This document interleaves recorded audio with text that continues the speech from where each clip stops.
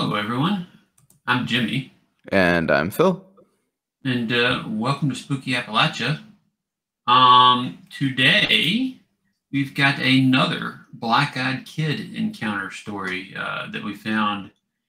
Um, we did some digging and found this one posted in various places on the internet from Raleigh, North Carolina, and it took place in 2012. So we hope you enjoy it. Carrie Kisner hadn't intended to stop at the Triangle Town Center Mall on her way home from Wake Tech Community College near Raleigh, North Carolina. But she did. She wished she hadn't.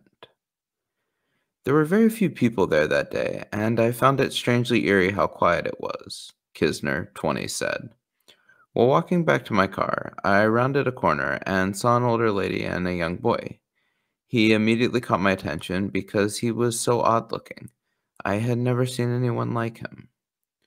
The boy, about 12 years old, seemed average at first, but as Kisner watched him talk with the woman, he seemed anything but average. The boy's black hair contrasted sharply with his pale skin. Dark patches hung under his eyes. It looked like he hadn't slept in weeks, Kisner said. He had a very thin face. As Kisner walked closer to the pair, she heard their conversation. In a quiet but strong voice, the boy asked the woman for help. He stood very rigid, with his hands by his side, looking at the ground as she fished around in her purse for something to give him, Kisner said. As I got closer, I noticed he seemed to get more and more uncomfortable. The boy began to shift his body when Kisner passed them on the way to her car. Then he lifted his head and made eye contact with her. I froze. His eyes were black as night, very dull, almost dead, Kisner said. The look he gave me has haunted me. The feeling I got from him was as though he wasn't all there, almost ghostly. Eyes locked on Kisner's, the boy turned slowly and, not waiting for the older woman to give him what she dug for in her purse, simply walked away. Kisner doesn't know who or what the boy was, but this memory will stick with her forever. Ever since then, the look he gave me has haunted me, she said, almost like he knew what I had been thinking. Wow, who doesn't get the chills from these black-eyed kid stories? Yeah, they're creepy. Um, Definitely.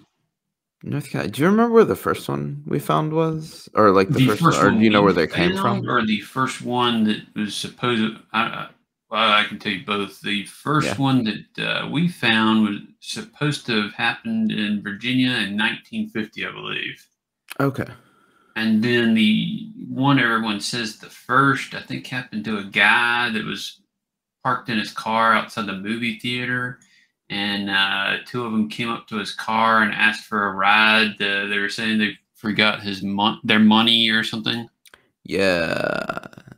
I think we do that one? I feel like No, either we did that one or I read it somewhere. you probably read it somewhere. We Okay, didn't done that one. cool. I don't Yeah, well, we've remember done a where few it took from around place. Appalachia. I also don't remember. I don't know why I remember that one. I don't know. Maybe it just Yeah, sticks out. A couple of them do.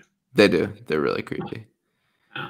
Cool. I'd love to get some more. We've actually been sent one before. I would love it if someone would send us one. If you've had one, send it to us. Yeah, if Or y'all any have kind one. of any story.